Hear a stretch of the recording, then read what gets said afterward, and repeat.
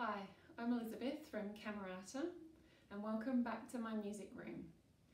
In my first video I introduced you to my baby daughter Matilda, so it will come as no surprise to know that lullabies are a big part of my life right now.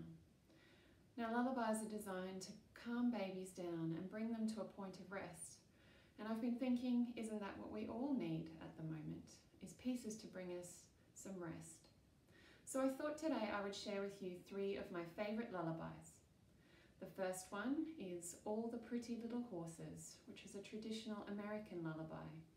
The second is the lullaby written by Johannes Brahms for a friend of his on the birth of her second baby. And the third one isn't traditionally a lullaby, but it's a song that Matilda and I sing together a lot, and you'll know it when we get there.